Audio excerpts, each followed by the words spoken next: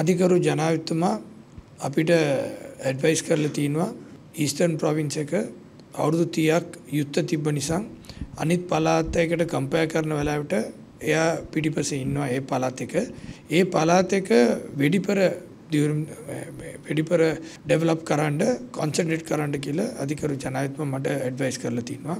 එතුමාගේ විෂන් අරන් ඇඩ්වයිස් අරන් ඒ පළාත් එක ඩෙවලොප් කරන්න අපි එතන බලලා තිනවා රිසෝසස් මොනවද තියනවා කියලා. පළවෙනි බලන්න ගියොත් එතන ලොකු හාබර් එක තියෙනවා. ඒක දැන් අපි පාවිච්චි කරන්න පුළුවන්. වෙඩිපර ඉන්ටර්නැෂනල් කනෙක්ට් එක පටන් ගන්න පුළුවන්. ඒ වගේ එයාපෝට්ස් තුනම තියෙනවා එතන. ඒක නැතුව හොඳ ඇග්‍රිකල්චර් ලෑන්ඩ් තියෙනවා. ෆර්ටයිල් ලෑන්ඩ්ස් ඒ විදිහේ මිනරල් සෑන්ඩ්ස් ඩෙපොසිට්ස් එක එතන ලොකුම තියෙනවා. ඒ අරන්ම එතන අපි තියෙනවා මේ ටූරිසම් සෙක්ටර් එකට හොඳ සයිට්ස්. ඒ වගේ ශ්‍රිම්ප් කල්චර් එකට මේක ඔක්කොම අපි දැන් එක්ස්ප්ලෝර් කරන්න යනවා. අපි බලාපොරොත්තු වෙනවා ලංකා IMF එක සෙටල්මන්ට් ලෝන්ස් එක සෙටල් කරන වෙලාවට ඊස්ට් පළාත වෙඩිපර මේකට සපෝට් එකට දෙන්න ඉකොනොමි ලංකාවේ ඉකොනොමියට. අනිත් එක මේ පළාතේ ඉන්න කට්ටියට ගොඩක් වැඩ ඉඳලා ගොඩක් එක හම්බෙන්න chances තියෙනවා. ඒ අරන් ඒ පළාත එක අපි ඩෙවලොප් කරන්න ඒක තමයි අපි ප්‍රයොරිටි වැඩ එක කරගෙන යනවා. ගරු අඬුකරුතුමන් අපි දකිනවා දැන් රජයේ විසින් නොබෝ දිනකින් ජනාධිපතිවරණයක් පැවැත්වෙන්න සූදානම් වෙලා තියෙනවා. දැන් ඔබතුමන් ඇත්තටම වතුකරේ ජනතාවත් සමග එකතු වෙලා දේශපාලනය කරපු දේශපාලඥයෙක්. කොහොමද ඉදිරි මේ ජනාධිපතිවරණය සඳහා සූදානම් වෙන බලාපොරොත්තු? මොකද ජනාධිපතිවරු ගණනාවක් දැන් නම් කරනවා. සන්දාන ගණනාවක් ගොඩනැගිලා තියෙනවා. ඔබතුමන්ලා සන්දානගත වෙන්නද ලෑස්ති? එහෙම නැත්නම් වෙනම ජනාධිපතිවරණය සඳහා ඉදිරිපත් වෙනවද? කොහොමද මේ ජනාධිපතිවරණයට මුහුණ දෙන්න ඔබතුමන්ලා සූදානම් වෙන්නේ? මම ඒකට ලස්සන පොඩි මේ කතාවත් එක්ක කියන්නම්. සාමාන්‍ය කෙනෙක් සනීප නැහැ කියලා කියමුකෝ. හත අමාරු කියලා කිව්වොත් එයාට ගිහලා මේ කාඩියොලොජිස්ට් ගිහලා පෙන්නලා වැඩ නැහැ. ඒක ඒ සබ්ජෙක්ට් ડોක්ටර්ට තමයි පෙන්නන්න වෙන්නේ. ඒ කෙනෙක්ට ඇස්පේන් නැහැ කියලා කියමුකෝ. එයා කෙලින්ම අයි ડોක්ටර්ට තමයි යන්න ඕන. එයා ගිහලා මේ නියුරෝ සර්ජන්ට හරි වෙන සර්ජන්ට ගිහලා පෙන්නලා වැඩ නැහැ. ඒ වගේ මේ ජනාධිපතිතුමාට දැන් ඉන්න තත්ත්වයකට අපි බලාපොරොත්තු වෙනවා ඉන්ටර්නැෂනලි අපිට අයිඩෙන්ටිෆිකේෂන් එකට අරන්ගල දීලා ඉන්ටර්නැෂනල් සපෝට් එක තමයි අපි දැන් එළියේ එන්න පුළුවන්. ඩොලර්ස් කියලා කියන එක ලංකාව එක print කරන සල්ලි නෙවෙයිනේ පිටරට ඉඳලා එන්නේ එකට. මම මේ ජනාධිපතිතුමාට විරෝධම මගේ ඡන්දයක මම වැඩ කරලා තිනවා ජනාධිපතිතුමාගේ ඡන්දයක මම වැඩ කරලා තිනවා ඉස්සරහම. මම කියන 2014 වැඩ කරලා තිනවා 2010 වැඩ කරලා තිනවා. ඒ ඉන්න වෙලාවට අපිට ඉන්ටර්නැෂනල් ඉඳලා ඩොලර්ස් අවශ්‍ය නැහැ. ඒ ඉන්න වෙලාවට අපිට ඕන ජනාධිපතිතුමා වෙන වීදිය ඕන. ඩෙවලොප්මන්ට් කරන්න වෙන වීදිය ඕන. දැන් ඉන්න රට තත්ත්වයකට දැන් ලංකාවට තියෙන ભેදක දෙන්න පුළුවන් එක ජනාධිපතිතුමා මෙතුමා තමයි. දැන් මේ මිනිසුගේ මේ මා ජනතාවගේ මේ ප්‍රශ්න එක කාලා එක වෙනවනේ 55 years 60 years ගියට පස්සේ heart attack එනවා. ඒ වෙලාව ගිහලා මම පීඩියාට්‍රික් ડોක්ටර්ට පෙන්නන්න බෑනේ. පීඩියාට්‍රික් ડોක්ටර් එක පෙන්නන්න කාලෙක වෙනස්. දැන් මේ විදිය දැන් ඉන්න සුදුසුම ජනාධිපතිතුමා අධිකරු රනිල් වික්‍රමසිංහ ජනාධිපතිතුමා තමයි. එතුමාට තමයි දැන් මේක 200% එක මේ රට එක බේර ගන්න පුළුවන්. දැන් මේක කරන්න පුළුවන් highly knowledgeable මේක කරන්න පුළුවන් එක පෙන්වන්න පුළුවන් කෙනෙක් ජනාධිපතිතුමා තමයි අපිට ඕන. දැන් අවුරුදු දෙකට ඉස්සර හිටපු ජනාධිපතිතුමා මේ ජනාධිපතිතුමාට බාර දෙන්න වෙලාවට තින තත්ත්වය දැන් නෙවෙයිනේ. මෙතුමා ඒ කාලෙම පෙන්නුවා මේක මට කරන්න පුළුවන් කියලා. දැන් ජනාධිපතිතුමාගේ ඉස්සර ජනාධිපතිතුමාගේ කරලා නැතුව කැන්ඩිඩේට්ස් ගොඩක් දැන් පාටිසිපේට් කරනවා ඡන්දයකට. එතුමා ඒ තැනක ඇවිල්ලා ජනාධිපතිතුමාගේ පවර්ස් මොනවද ඒක ස්ටඩි කරනම අවුරුදු 2යි 3යි යනවා. දැන් ඒකට අපි තමයි මුව දෙන්න වෙයි. පබ්ලික් තමයි ඒකට මුව දෙන්න වෙයි පස්සේ. දැන් මෙතුමා ඔක්කොම ඉවර කරලා 100% ඉවර කරලා දැන් එතුමා 50% මේ ක්‍රොස් කරලා තිනවා. තව අවුරුදු 3යි කියලා IMF ඉස්සරම අවුරුදු 3යි කියලා කිව්වොත් දැන් 1යි ඉවරයි. තව අවුරුදු 2යි ඇතුළ මට හිතෙන්නේ 2යි යන්නේ නැහැ. මේ ජනාධිපතිතුමා හිටියොත් අවුරුදු 1ට ඇතුළ ලංකා ආපෝ 2019 ඉන්න වගේ එනවා. තව එකයි තියෙනවා ඕන කෙනෙක් ලස්සන පොරොන්දු දෙන්න පුළුවන්. මම ආවොත් මෙහෙම කරනවා ඒක කරනවා එහෙම කරනවා මොනුත් IMF වෙනස් කරන්නේ නැහැ. ජනාධිපතිතුමා වෙනස් වුණා කියලා IMF එයාගේ පොලිසි වෙනස් කරනවා කියලා මට කවුරුත් කියන්න පුළුවන්ද? බෑනේ.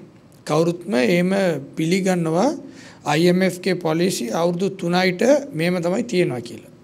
ඒක IMF ලංකාව විතරයිනේ ලෝකම ලංකාවට වෙඩි තියෙන රට එකම ඒ වගේ තමයි ඒගොල්ලන් පාලන කරලා තිනවා.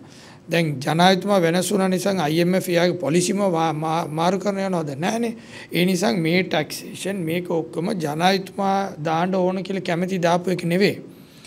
IMF මේක අනිවාර්ය මේ ටැක්සේෂන් මේක ෆලෝ කරන්න කියලා ඒගොල්ලන් රෙගුලේෂන්ස් දීලා තිනවා.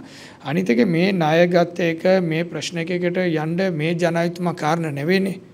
එතුමා කාරණා නම් ඕගොල්ලන් කියන්න පුළුවන් එතුමා නිසා තමයි කාරණා ඒ නිසා තමයි අපි දැන් අමාරු ඉන්නවා කියලා. එතුමා ඒකට කාරණා නැනේ. එතුමා ඇවිල්ලා ඉන්නවා අපිට බේදෙක දීලා අපි බේරගන්න.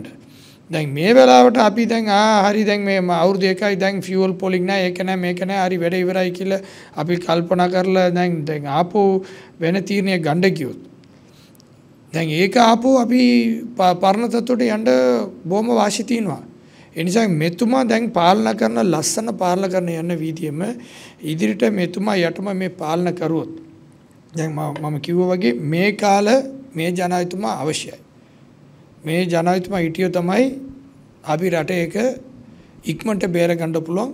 අනිත් එක පිටරට අපිට හම්බෙන්න මේ උදව් ඔක්කොම මෙතුමා තියෙන සම්බන්ධතාව නිසා අපිට වෙඩිපෙර හම්බෙනවා. ඒ නිසා මම බලාපොරොත්තු වෙනවා මෙතුමාගේ මේ කාලයක තව මේ ලංකාවේ මේ ඉඳලා එළිය ආපු විතරයි නෙවෙයි තව මේ ලංකාවක ඉදිරියට අරගෙන යන්න මෙතුමාගේ විෂන් එක අපි ඔක්කොම එකතු කරලා දැන් මේ වෙලාවේ මේ පක්ෂයි ලංකා කියලා එක රට තියන්න වෙන්නේ අපි දේශපාලන කරන්න මිනිසු ජීවිතෙන් වෙන්නේ දේශපාලන කරන්න දැන් ඒකනේ පළවෙනි එක ඒකට දැන් තාම මේ ප්‍රශ්නක ඉඳලා අපි සම්පූර්ණ එළිය ආවිලා නැහැ අපි ස්ටෙප් බයි ස්ටෙප් එළිය යනවා ඒ නිසා මේ වෙලාව ස්ටෙප් බයි ස්ටෙප් එක එළිය යන වෙලාවට අපි ඔක්කොම එකතු කරලා මේ ගමන ගියොත් තමයි දැන් උදාහරණ මම කිව්වා වගේ මම මේ අධිකරු ජනාධිපතිතුමාට ඔපොසිට් එක ඡන්දෙ ඉල්ලපු මිනිස්සු.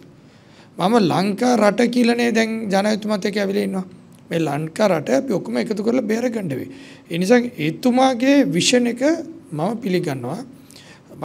මගේ පක්ෂයේ මම පිළිගත් එක හරි කියලා තමයි එතුමාගේ මේ බිහේවියර් එක මා ජනතා ප්‍රශ්නක ඉඳලා එනවා ඔක්කොම මේ බැක් ටු නෝමල් එනවාලට මගේ පක්ෂයේ මම ඒක පිළිගත් එක හරි කියලා තමයි එතුමාගේ බිහේවියර් එක ගොඩක් මා ජනතාවට වීදියේ හදලා යනවා.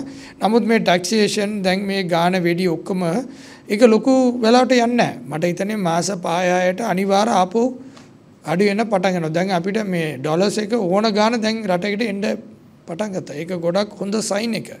ඒ නිසා මම බලාපොරොත්තු වෙනවා මේ ජනාධිපතිතුමාට ශක්තිමත් වෙඩික්පර කරුවොත් ඉක්මනට මේ අපි ඔක්කොම මේ ප්‍රශ්නයක ඉඳලා බේර ගන්න පුළුවන් කියලා. දැන් එතකොට ඔබතුමන් මේ ජනාධිපතිවරයා විශ්වාස කරලා මේ ජනාධිපතිවරයා සම්බන්ධයෙන් සහයෝගය දක්වලා මේ ජනාධිපතිවරණය සඳහා සහාය දක්වන්න ඔබතුමන් තීරණය කළා තියෙනවා. ඔබතුමන් විශ්වාස කරනවද ඔබතුමන් සමග ඉන්න වතුකරේ ජනතාව එහෙම නැත්නම් නැගෙනහිර ජනතාව ඔබතුමන් සමග එකතු වෙලා මේ ජනාධිපතිවරයා වෙන්නේ සහාය දක්වයි කියලා? සාමාන්‍ය දැන් අපිනේ ඒගොල්ලන්ගේ රෙප්‍රසන්ටේටිව්ස් දැන් මා ජනතාව දැන් වතු ජනතාව අපි රෙප්‍රසන්ටේටිව් කියලා ඒගොල්ලන් තෝරලා තිනවා. ඒ වින හොඳයි නරකයි අපි තමයි ගිහලා අපි ජනතාවට පැහැදිලි කරන්න වෙයි. දැන් අද වතු ජනතාවට ජීවිතෙන්න පුළුවන් අපිට මේ තෙල් හම්බ වෙනවා මේ ප්‍රශ්නයක් නැතුව මේ ෆැක්ටරි කරන්න පුළුවන් මේ තේවත මේ ෆැක්ටරිස් යනවා ඒ වගේ ඔක්කොම නම් වෙන කවුරුත් මෙතන ඇවිල්ලා තිබ්බොත් මට හිතෙන විදිහ කරන්න බෑ. මෙතුමා ආව නිසා තමයි කරන්න පුළුවන් කියලා අපි වාගේ එයාගේ රෙප්‍රසන්ටේටිව්ස් කියලා ඒගොල්ලන්ට පැහැදිලි කරන්න වෙයි. ඒක අපිගේ වැඩ එක. අපි වැඩ එක හරිම කරුවොත් මට හිතෙන විදිහ මා ජනතාවගේ කිසිම ප්‍රශ්නයක් නැහැ. මට හිතෙන විදිය දැන් අපි වැඩේ හරීම කරලා නැහැ නම් මා ජනතාව එක කන්ෆියුස් වෙනවා. මොනවද තත්ත්වක කාටද අපි සපෝට් කරන්න කියලා. අපිගේ ඩියුටි එක තියෙනවා මේ රට අරින් අධිකර ජනාධිපතිතුමා කරන වැඩේක කියලා පැහැදිලි කරන්න. මම එක උදාහරණයක් කියන්නම්. සල්ලිකාරට විතරයි තමයි ලංකාවට එඩම ගන්න පුළුවන් කියලා මතේ තිබ්බා. දැන් අධිකර ජනාධිපතිතුමා ඇවිල්ලා මිලියන් 2ට ඔප්පු දෙන්න පටන් ගත්තා වැඩේක. පවුල් මිලියන් 2යි කියලා පොඩි ගාණ නෙවෙයි. පවුල් මිලියන් 2යි කියලා එතුමා දෙනවා නම් එතුමාගේ විෂන් එක තමයි අපි මෙතන ඇප්‍රීෂিয়েට් කරන්න වෙයි.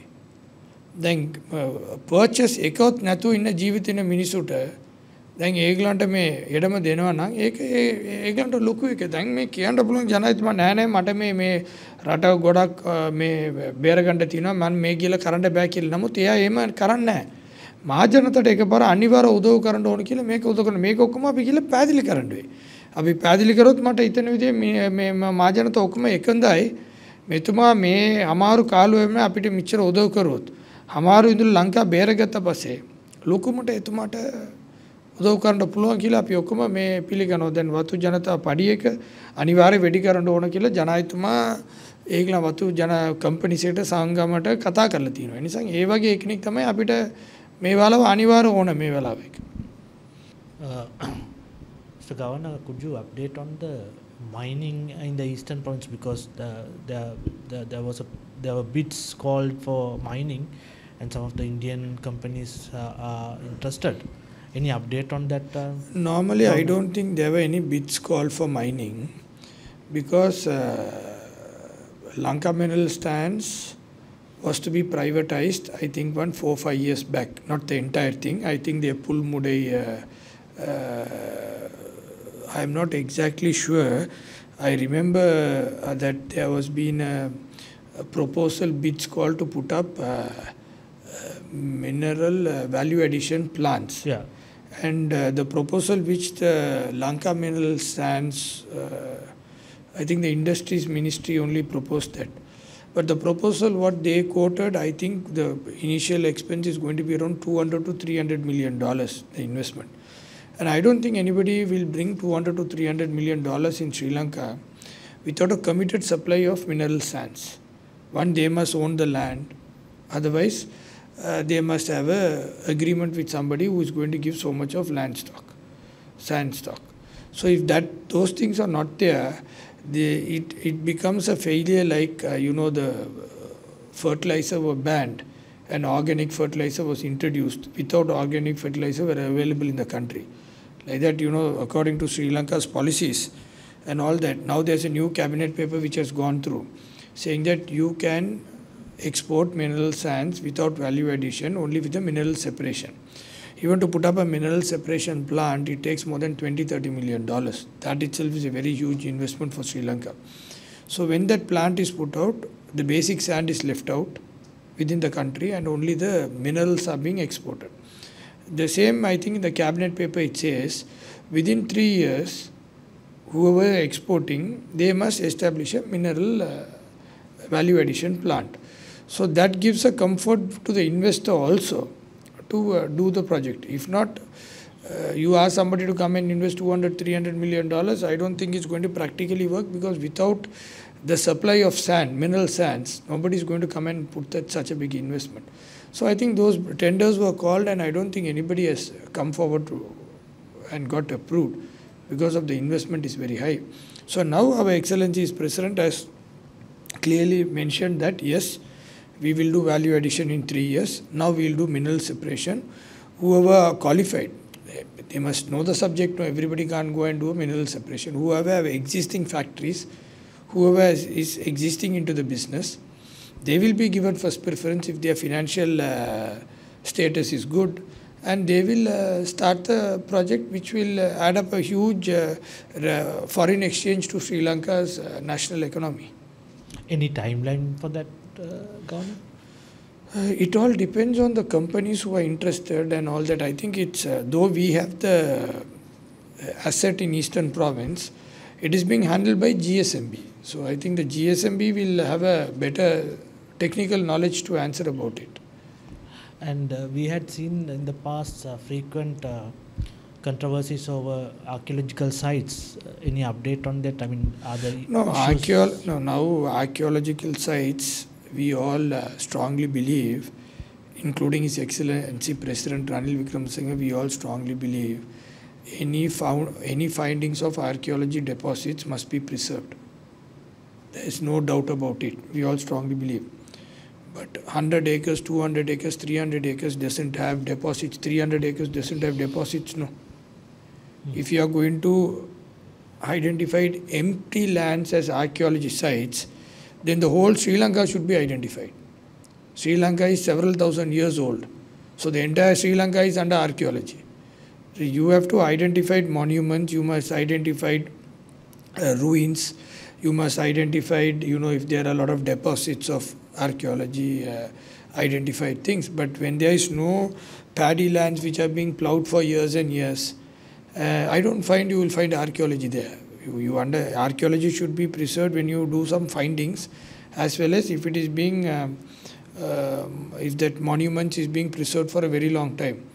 Now recently, for the last 3-4 years back, I understand empty lands in Eastern Province which are being ploughed by farmers are being demarked as archaeological this thing. So I don't find you will have any archaeology deposit is being ploughed for 30-40 years. So these are the things which we also strongly raise the concern, because end of the day, we all want to preserve archaeology because it's our asset, but not empty lands. So that creates an unnecessary dispute among the local community there. So His Excellency President Ranil Wickremesinghe is very keen that if there is any findings or deposits or ruins of any archaeology things, to preserve it with 100%. And if you don't find anything and just empty lands are being held, paddy lands become forest, then we'll have to import rice. And then again we lose a foreign exchange. So we have to make sure that the system doesn't collapse the ecological system how we have been practicing in the past. Governor, there have been reports of protest by some people near this Trincomalee oil tank farm where they are not allowed to go to their own land for cultivation. Any settlement on that? No, I don't think there is a thing that restraining from them from going to their own paddy land. They now even places next to the airport, even places next to the harbour, the national security is concerned a lot. So the oil tank is a very sensitive place where it's fully loaded with fuel, and if there is any immoral practices happening, it might destroy the entire, even the Trincomalee town. So those highly security restricted areas, people who have been registered and people in and around those people, the local villages, I don't think they have any problems. Suppose you want to go through the oil tank farm, yes, there will be restrictions because that is a national security area where it should be looked after very carefully.